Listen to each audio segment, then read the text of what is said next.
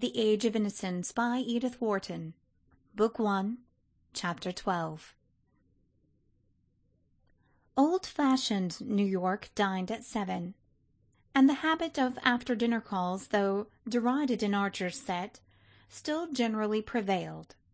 As the young man strolled up Fifth Avenue from Waverly Place, the long thoroughfare was deserted but for a group of carriages standing before the Reggie Chiverses, where there was a dinner for the Duke, and the occasional figure of an elderly gentleman in a heavy overcoat and muffler ascending the brownstone doorstep and disappearing in a gas-lit hall. Thus, as Archer crossed Washington Square, he remarked that old Mr. Dulac was calling on his cousins, the Dagonets, and turning down the corner of West 10th Street, he saw Mr. Skipworth of his own firm, obviously bound on a visit to the Miss Lannings.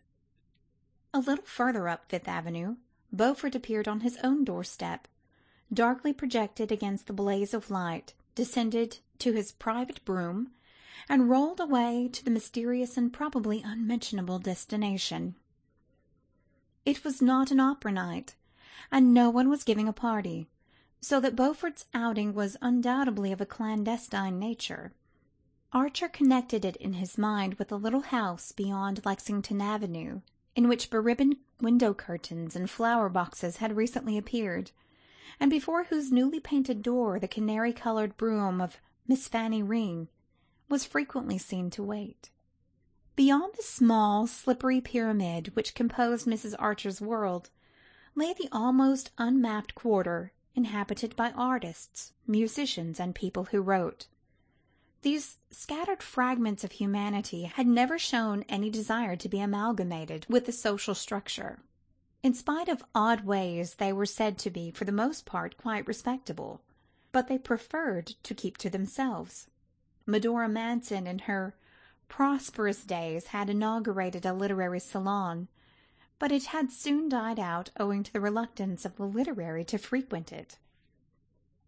Others had made some attempt, and there was a household of Blenkers, the intense and voluble mother, and the 3 blousy daughters who imitated her, where one met Edwin Booth and Patty and William Winter, and the new Shakespearean actor George Rignold, and some of the magazine editors and musical and literary critics. Mrs. Archer and her group felt a certain timidity toward these persons. They were odd. They were uncertain. They had things one didn't know about in the background of their lives and minds. Literature and art were deeply respected in the Archer set, and Mrs. Archer was always at pains to tell her children how much more agreeable and cultivated society had been when it included such figures as Washington Irving, Fitz-Greene Halleck, and the poet of The Culprit Fay. The most celebrated authors of that generation had been gentlemen. Perhaps the unknown persons who succeeded them had gentlemanly sentiments, but their origin, their appearance, their hair, their intimacy with the stage and the opera made any old New York criterion inapplicable to them. "When I was a girl," Mrs. Archer used to say, "we knew everybody between the Battery and Canal Street, and only the people one knew had carriages. It was perfectly easy to place anyone then. Now one can't tell, and I prefer not to try." Only old Catherine Mingott, with her absence of moral prejudices and almost parvenu indifference to the subtler distinctions, might have bridged the abyss. But she had never opened a book or looked at a picture, and cared for music only because it reminded her of gala nights at the Italians, in the days of her triumph at the Tuileries. Possibly Beaufort, who was her match in daring, would have succeeded in bringing about a fusion, but his grand house and silk-stockinged footmen were an obstacle to informal sociability. Moreover, he was as illiterate as old Mrs. Mingott, and considered fellows who wrote as the mere purveyors of rich men's pleasures, and no one rich enough to influence his opinion had ever questioned it.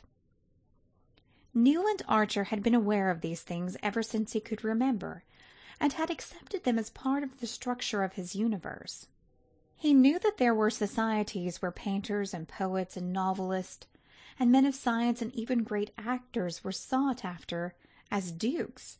He had often pictured to himself what it would be like to live in the intimacy of drawing-rooms dominated by the talk of Miramy, whose lettres à une inconnue was one of his inseparables, of Thackeray, Browning, or William Morris. But such things were inconceivable in New York, or at the little musical and theatrical clubs that were beginning to come into existence. He enjoyed them there, and was bored with them at the Blinkers, where they mingled with fervid and dowdy women who passed them like captured curiosities. And even after his most exciting talks with Ned Winsett, he always came away with feeling as if the world was small. So was theirs. That the only way to enlarge either was to reach a stage of manners where they could naturally merge. He was reminded of this by trying to picture the society in which the Countess Olenska had lived and suffered, and also, perhaps, tasted mysterious joys. He remembered with what amusement she had told him that her grandmother Mingott and the Wellands objected to her living in a Bohemian quarter given over to the people who wrote. It was not the peril but the poverty that the family disliked, but that shade escaped her, and she supposed they considered literature compromising. She herself had no fears of it, and the books scattered about her drawing-room, a part of the house in which books were usually supposed to be out of place, though chiefly works of fiction, had whetted Archer's interest with such new names as those of Paul Bourget, Huysman, and the Goncourt brothers. Ruminating on these things as he approached her door, he was once more conscious of the curious way in which she reversed his values, and of the need of thinking himself into conditions incredibly different from any that he knew, if he were to be of any use in her present difficulty. Nastasia opened the door, smiling mysteriously. On the bench in the hall lay a sable-lined overcoat, a folded opera hat of dull silk with a gold J.B. on the lining, and a white silk muffler. There was no mistaking the fact that these costly articles were the property of Julius Beaufort.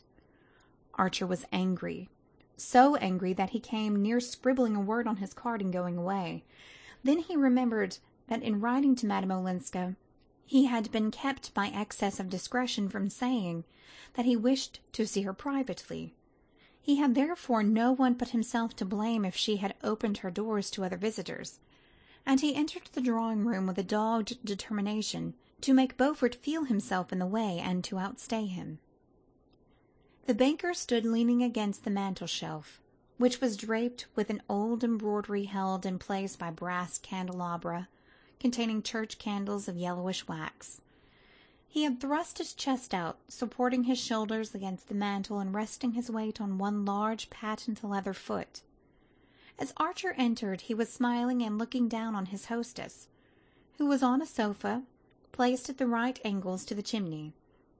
A table banked with flowers formed a screen behind it, and against the orchids and azaleas, which the young man recognized as tributes from the Beaufort hothouses, Madame Olenska sat half reclined, her head propped on a hand, and her wide sleeve leaving the arm bare to the elbow. It was usual for ladies he received in the evening to wear what was called simple dinner dresses, a close-fit armour of whaleboned silk, slightly open to the neck, with lace ruffles filling in the crack, and tight sleeves with a flounce uncovering just bare to the wrist to show an Etruscan gold bracelet or a velvet band. But Madame Olenska, heedless of tradition, was attired in a long robe of red velvet, bordered about the chin and down the front with glossy black fur. Archer remembered, on his last visit to Paris, seeing a portrait by the new painter, Carolus Duran, whose pictures were the sensation of the Salon, in which the lady wore one of these bold sheath-like robes, with her chin nestling in the fur. There was something perverse and provocative in the notion of fur worn in the evening in the heated drawing-room, and the combination of a muffled throat and bare arms, but the effect was undeniably pleasing. "Lord love us, 3 whole days at Skuytercliff," Beaufort was saying in his loud, sneering voice as Archer entered. "You'd better take all your furs, and a hot water bottle." Why? Is the house so cold? She asked, holding out her left hand to Archer in a way mysteriously suggesting that she expected him to kiss it. No, but the missus is, said Beaufort, nodding carelessly to the young man. But I thought her so kind. She came herself to invite me. Granny says I must certainly go. Granny would, of course. And I say it's a shame you're going to miss the little oyster supper I'd planned for you at Delmonico's next Sunday, with Campanini and Scalchi and a lot of jolly people. She looked doubtfully from the banker to Archer. Ah, that does tempt me. Except the other evening at Mrs. Struthers. I've not met a single artist since I've been here. What kind of artists? I know one or two painters, very good fellows, that I could bring to see you if you'd allow me, said Archer boldly. Painters? Are there painters in New York? Asked Beaufort in a tone implying that there could be none, since he did not buy their pictures. And Madame Olenska said to Archer, with her grave smile, That would be charming. But I was really thinking of dramatic artists, singers, actors, musicians. My husband's house was always full of them. She said the words "my husband" as if no sinister associations were connected with them, and in a tone that seemed almost to sigh over the lost delights of her married life. Archer looked at her perplexedly, wondering if it were lightness or dissimulation that enabled her to touch so easily on the past at the very moment when she was risking her reputation in order to break with it. I do think, she went on, addressing both men, that the imprévu adds to one's enjoyment. It's confoundedly dull, anyhow. New York is dying of dullness. Beaufort grumbled. And when I try to liven it up for you, you go back on me. Come, think better of it. Sunday is your last chance, for Campanini leaves next week for Baltimore and Philadelphia, and I've a private room and a Steinway, and they'll sing all night for me. How delicious! May I think it over, and write to you tomorrow morning? It's perhaps a mistake to see the same people every day. She spoke amiably, yet with the least hint of dismissal in her voice. Beaufort evidently felt it, and being unused to dismissals, stood staring at her with an obstinate line between his eyes. Why not now? It's too serious a question to decide at this late hour. Do you call it late? She returned his glance coolly. Yes, because I have still to talk business with Mr. Archer for a little while. Ah! Beaufort snapped. There was no appeal from her tone, and with a slight shrug he recovered his composure, took her hand, which he kissed with a practised air, and calling out from the threshold, I say, Newland, if you can persuade the Countess to stop in town, of course you're included in the supper. left the room with his heavy, important step. For a moment Archer fancied that Mr. Letterblair must have told her of his coming, but the irrelevance of her next remark made him change his mind.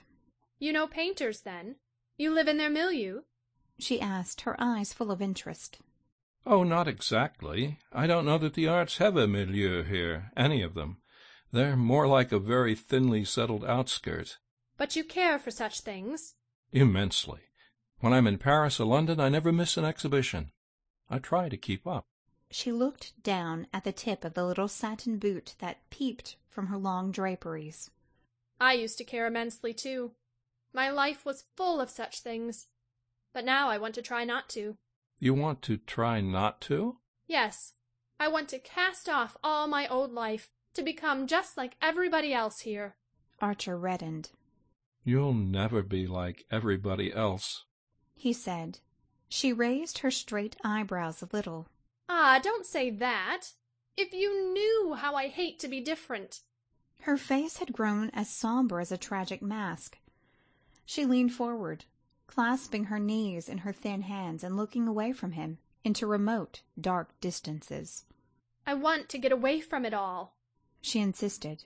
He waited a moment and cleared his throat. I know. Mr. Letterblair has told me. Ah? That's the reason I've come. He asked me to. You see, I'm in the firm. She looked slightly surprised, and then her eyes brightened. You mean you can manage it for me? I can talk to you instead of Mr. Letterblair? Oh, that will be so much easier. Her tone touched him, and his confidence grew with self-satisfaction. He perceived that she had spoken of business to Beaufort simply to get rid of him, and to have routed Beaufort was something of a triumph. I'm here to talk about it, he repeated. She sat silent, her head still propped by the arm that rested on the back of the sofa. Her face looked pale and extinguished, as if dimmed by the rich red of her dress. She struck Archer of a sudden as a pathetic and even pitiful figure. Now we're coming to hard facts, he thought, conscious in himself of the same instinctive recoil that he had so often criticized in his mother and her contemporaries. How little practice he had had in dealing with unusual situations. Their very vocabulary was unfamiliar to him, and seemed to belong to fiction and the stage. In face of what was coming, he felt as awkward and embarrassed as a boy. After a pause, Madame Olenska broke out with unexpected vehemence. I want to be free. I want to wipe out all the past. I understand that. Her face warmed. Then you'll help me. First, he hesitated. Perhaps I ought to know a little more. She seemed surprised. You know about my husband? My life with him? He made a sign of assent. Well, then what more is there? In this country are such things tolerated? I'm a Protestant. Our church does not forbid divorce in such cases. Certainly not.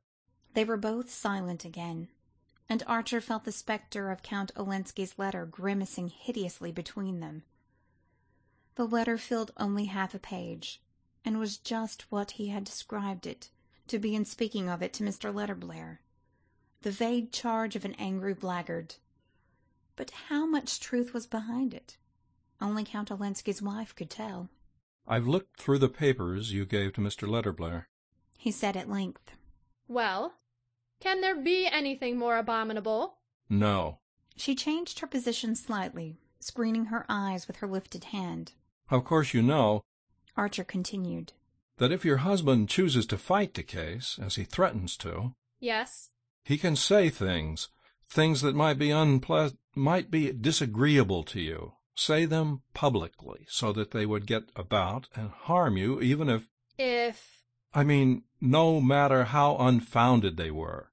She paused for a long interval, so long that, not wishing to keep his eyes on her shaded face, he had time to imprint on his mind the exact shape of her other hand, the one on her knee, and every detail of the 3 rings on her 4th and 5th fingers. Among them he noticed a wedding ring did not appear. What harm could such accusations, even if he made them publicly, do me here? It was on his lips to exclaim, My poor child, far more harm than anywhere else.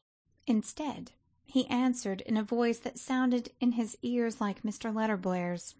New York society is a very small world compared with the one you've lived in, and it's ruled, in spite of appearances, by a few people with, well, rather old-fashioned ideas.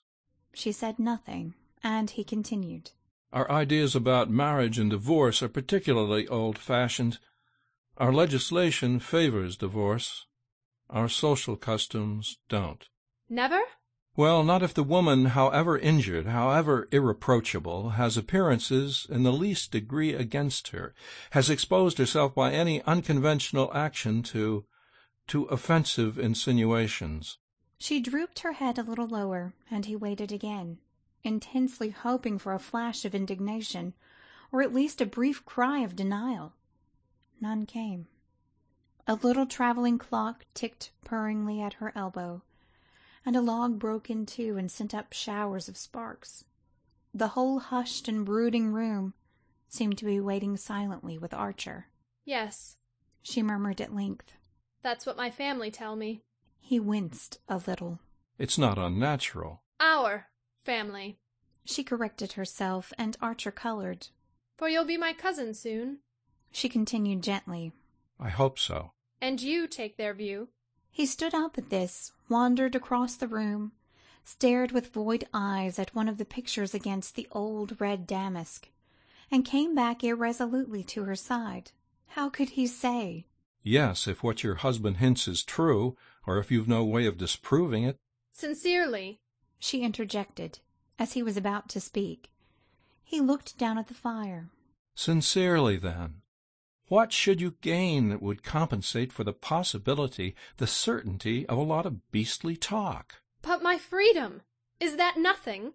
It flashed across him at that instant that the charge of the letter was true, and that she hoped to marry the partner of her guilt. How was he to tell her that, if she really cherished such a plan, the laws of the state were inexorably opposed to it? The mere suspicion that the thought was in her mind made him feel harshly and impatiently towards her. But aren't you free as air as it is? He returned. Who can touch you? Mr. Letterblair tells me the financial question has been settled. Oh, yes, she said indifferently. Well, then, is it worth while to risk what may be infinitely disagreeable and painful? Think of the newspapers, their vileness. It's all stupid and narrow and unjust, but one can't make over society. No, she acquiesced, and her tone was so faint and desolate that he felt a sudden remorse for his own hard thoughts. The individual in such cases is nearly always sacrificed to what is supposed to be the collective interest. People cling to any convention that keeps the family together, protects the children if there are any. He rambled on, pouring out all the stock phrases that rose to his lips in the intense desire to cover over the ugly reality which her silence seemed to have laid bare. Since she would not or could not say the one word that would have cleared the air, his wish was not to let her feel that he was trying to probe into her secret. Better keep on the surface in the prudent old New York way than risk uncovering a wound he could not heal. It's my business, you know, he went on, to help you see these things as the people who are fondest of you see them. The Mingotts, the Wellens, the Vanderluytens, all your friends and relations. If I didn't show you honestly how they judge such questions, it wouldn't be fair of me, would it? He spoke insistently, almost pleading with her in his eagerness to cover up that yawning silence. She said slowly, No, it wouldn't be fair. The fire had crumbled down to grayness, and one of the lumps made a gurgling appeal for attention. Madame Olenska rose, wound it up and returned it to the fire, but without resuming her seat. Her remaining on her feet seemed to signify that there was nothing more for either of them to say, and Archer stood up also. Very well. I will do what you wish, she said abruptly. The blood rushed to his forehead, and, taken aback by the suddenness of her surrender, he caught her two hands awkwardly in his. I do want to help you, he said. You do help me. Good night, my cousin. He bent and laid his lips on her hands, which were cold and lifeless. She drew them away, and he turned to the door, found his coat and hat under the faint gas lamp of the hall, and plunged out into the winter light, bursting with the belated eloquence of the inarticulate. End of Book 1, Chapter 12 of The Age of Innocence.